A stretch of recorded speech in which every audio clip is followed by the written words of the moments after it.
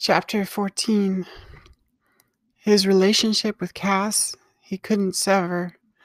The hard feelings that had to be expressed made him physically ill. But he understood when he had to be tough and express himself and turn his back on girls and abandon them.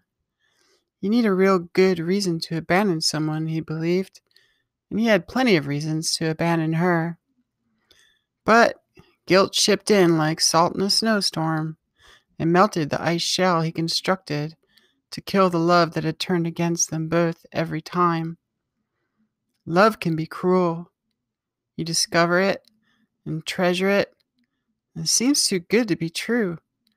And when the high breaks, you gotta look closely and scrutinize the one who sits across from you, at the table, or on top of you, in bed, and realize that you really may not have much in common outside of the one dependency you've nourished together in laughter, in eye contact, stillness, and harmless power, struggles getting laid.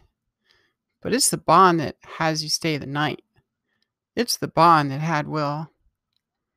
So, when Cass struck him after she read his diary and the entry about him and Bella, who he had taken in his arms on a sandbar in the Gulf of Mexico and skinnied with at night under a half moon, he knew the bond would have to be broken, and soon.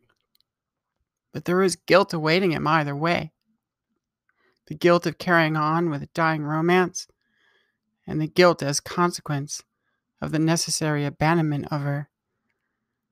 He got hard and icy with her at his apartment, told her she was a thief and a liar and a hypocrite.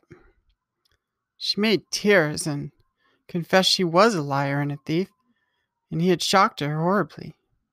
She knew she was a hypocrite, but would not confess.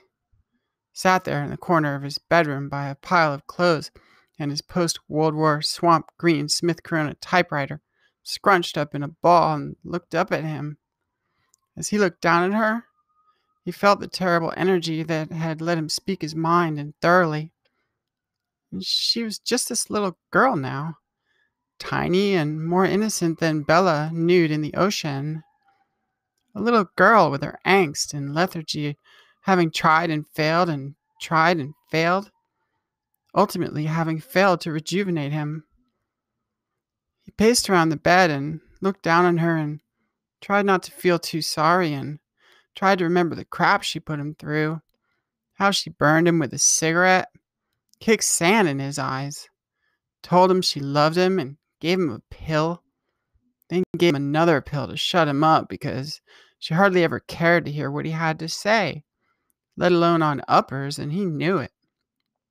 Still, Will was more supportive than her therapist because he listened.